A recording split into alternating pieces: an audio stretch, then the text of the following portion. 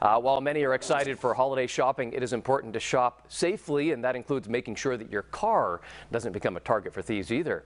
Fox 40's Sincere Tonsil joining us now live in the studio with how you can protect your belongings. Sincere.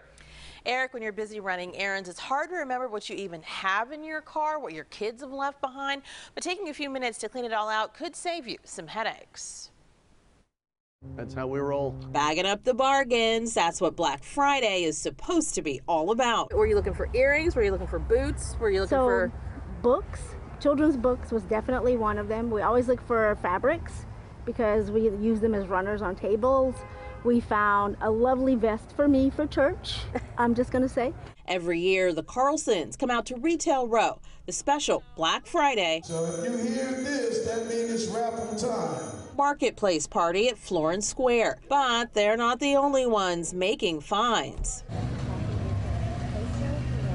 Thieves shopping the parking aisles instead of any booth or business can easily find freebies. By focusing on buyers who don't buy into the philosophy the Carlsons cling to. You don't want to have packages in your car during the holiday season. You're just inviting problems. So better to be proactive. Taking a quick look around the crowded lot where the Carlsons got a spot for their Range Rover, we found no shortage of folks not following their plan to be proactive. Here's one open brown bag we spotted sitting right next to a car window on a back seat. A denim jacket for the taking in this Toyota. Close by, what looks like a purse sits unzipped on another back seat right next to a half-open bag of goodies that might have been meant for giving.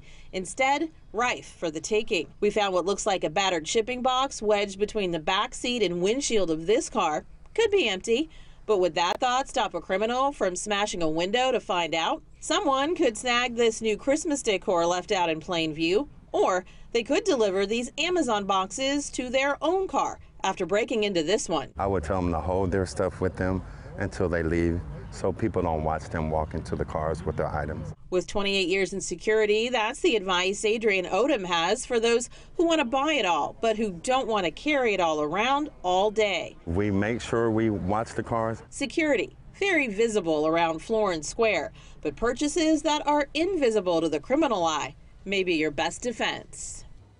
Luckily, no thefts reported at Florence Square today. The security team there tells me their biggest issue was having to quiet a preacher who was trying to talk to shoppers over a loudspeaker, which is against marketplace rules. But if that's the worst problem they have during this holiday season, the guards say they'll take it. Eric?